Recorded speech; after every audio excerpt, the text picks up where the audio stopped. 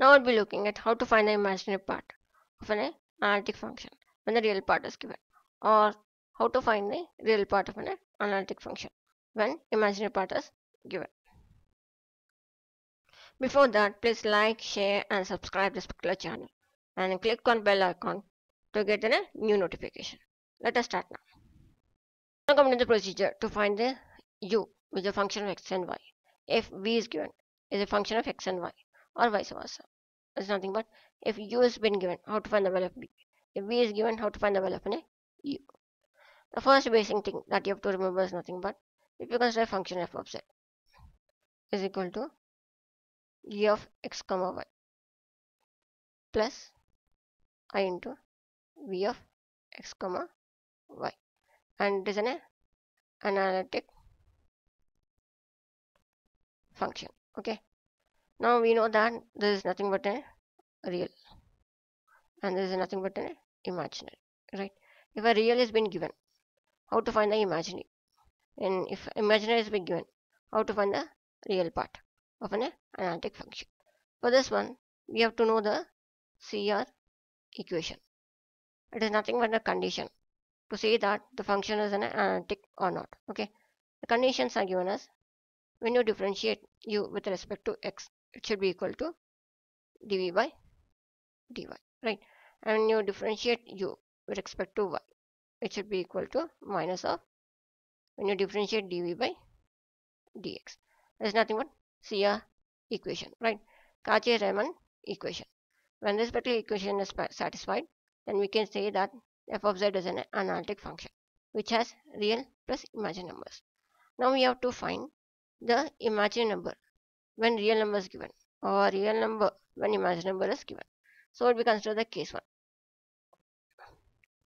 Okay, it's nothing but if a real value is given, like u of x comma y is given. Okay, and we have to find the imaginary v of x comma y. How to find it out? For this one, we are just following the steps. Come to step 1. Okay, it's nothing but we'll be differentiating v dv, which is equal to dv by dx into dx plus dv by dy into dy, right? Step 2. Step 2, what we do is nothing but we'll be using the CR equation. Okay, such that we can substitute dv by dx as nothing but du by dy, but minus comes into picture, right? So it becomes nothing but dv is equal to minus of du by dy into dx plus dv by dy is nothing but du by dx, so it becomes du by dx into dy, right? We know the u values are given, so we can directly differentiate it. Now come into step 3. There's nothing but we'll be integrating dv. When you integrate dv, we get an v value, right? So v is equal to nothing but integration of, we know the dv value is nothing but this one and this one, right? If you consider this one as an m and this one as an n, okay, it's nothing but integration of m into dx plus integration of n such that, okay, it should not contain, okay, should not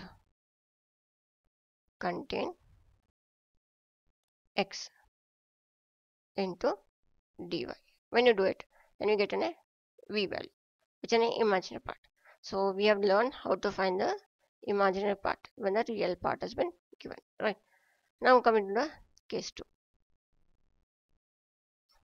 It is nothing but if an imaginary number v of x comma y is given, okay, then we have to find the real u of x comma y. How to find it out? Okay, that's not the same step. Step 1. What you do is nothing but differentiate u. Then we get du is equal to du by dx into dx plus du by dy into dy, right? So come to step 2. Step 2, what you do is nothing but we will be replacing the du by dx and du by dy with respect to CR equation, right? We know here. So it becomes du is equal to nothing but du by dx is nothing but dv by dy. So it becomes dv by dy into dx plus du by dy is equal to minus of dv by dx. So it becomes minus dv by dx into dy. Now v values are already given, so we can directly differentiate it. Come to step 3. What you do is nothing but integrate du. Then you get u value. So we'll be integrating this terms also.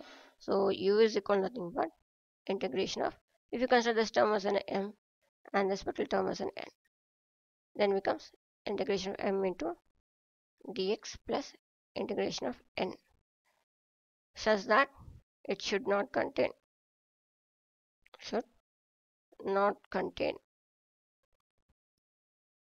x into dy. Okay, then we get a u value. Now in the case 2, it's nothing but we define the real value when imaginary part has been given.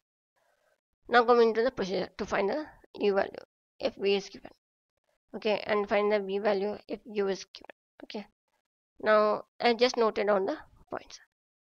First one would be looking that if real part of an analytic function is given, okay, u, then we have to find the p value, as we know that function f of z is not but u plus iv. U is a real part and v is an imaginary part. Step 1, we'll be differentiating v with respect to x and y, and when we're multiplying with an x and y, such that you get a v value. Coming to step 2, it's nothing but we'll be using a Cauchy-Riemann equation. So substitute the values dv by dx and dv by dy.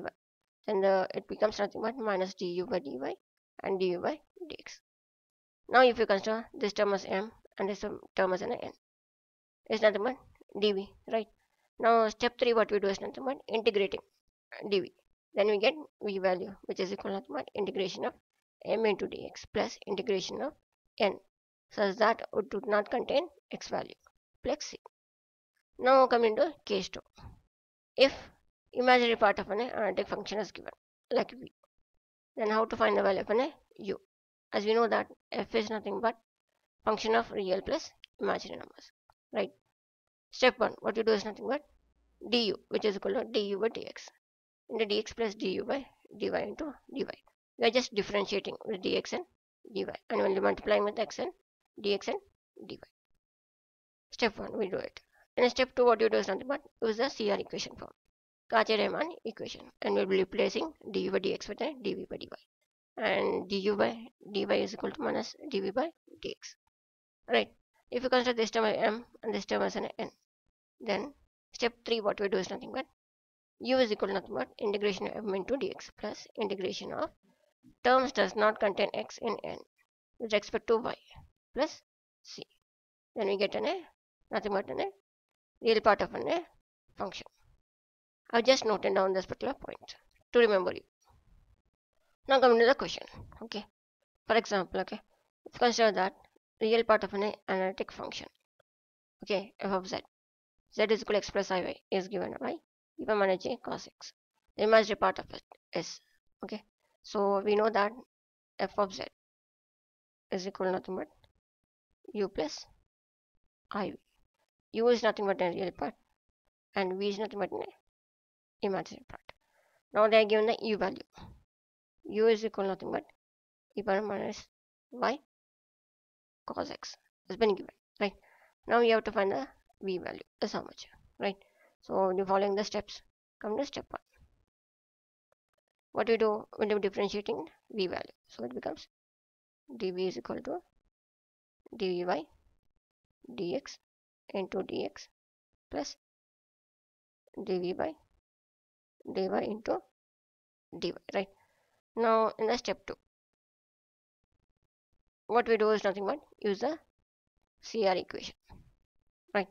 So it becomes nothing but dv is equal to dv by dx is nothing but minus du by dy into dx plus dv by dy is nothing but du by dx into dy, right?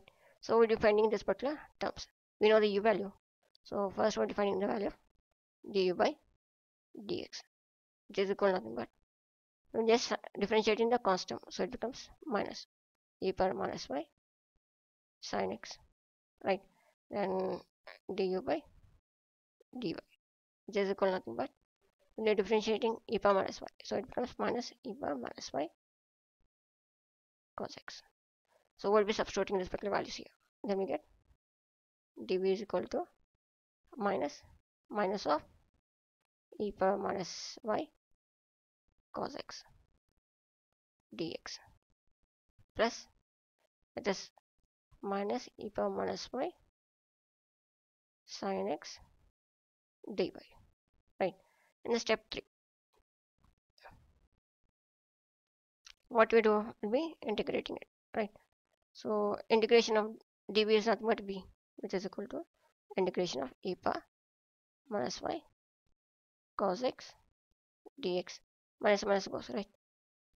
And it becomes minus integration of e power minus y sin x dy, right?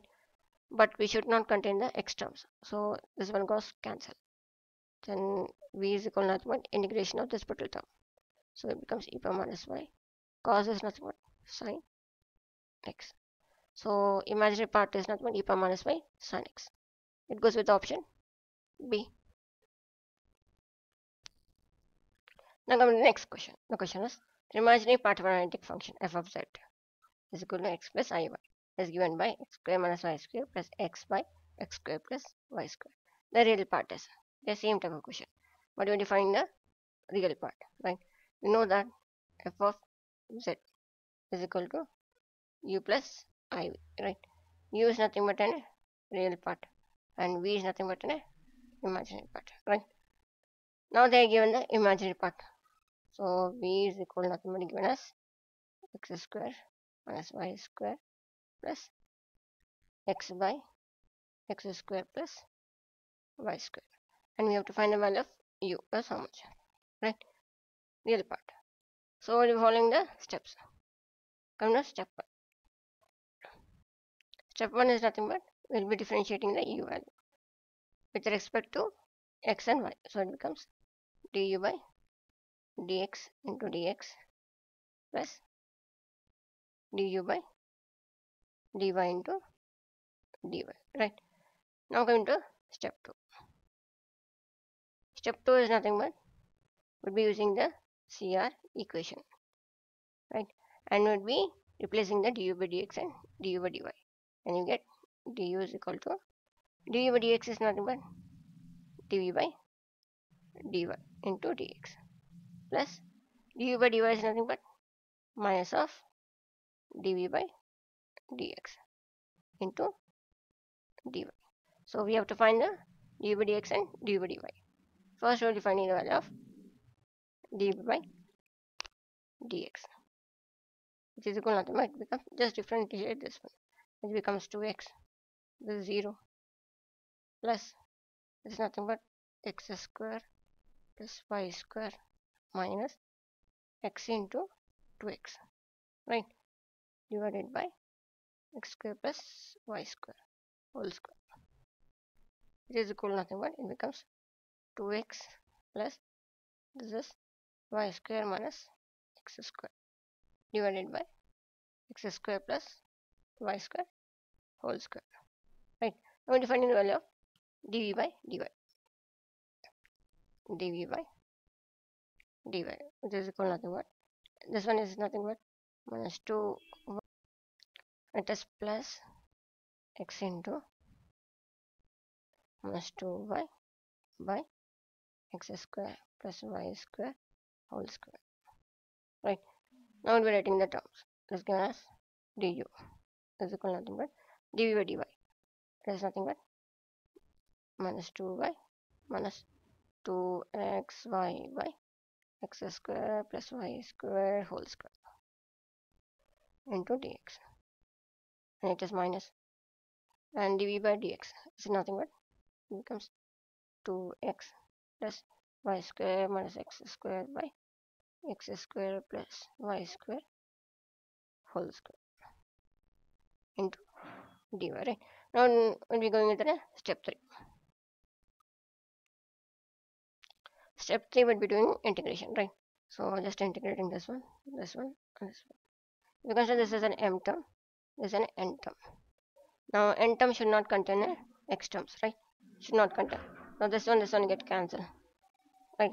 So u is equal to nothing but just we're doing the integration of minus 2y minus 2xy by x square plus y square whole square. Integration with respect to dx, right? Now it becomes nothing but first term minus 2xy. Now come down next term. There's nothing but, as we know that when you differentiate d by dx of 1 by x square plus y square, when you differentiate it, it becomes minus 2x by x square plus y square whole square, right? So when you integrate it, it is equal to nothing but 1 by x square plus y square only. So no, but we don't want this particular minus 2, so it goes down here, 1 by minus 2, right? So it becomes nothing but minus of 2y into 1 by minus 2 into 1 by x square plus y square, right? Minus minus get cancelled, 2 get cancelled. So we get u is equal to nothing but minus 2xy plus y by x square plus y square.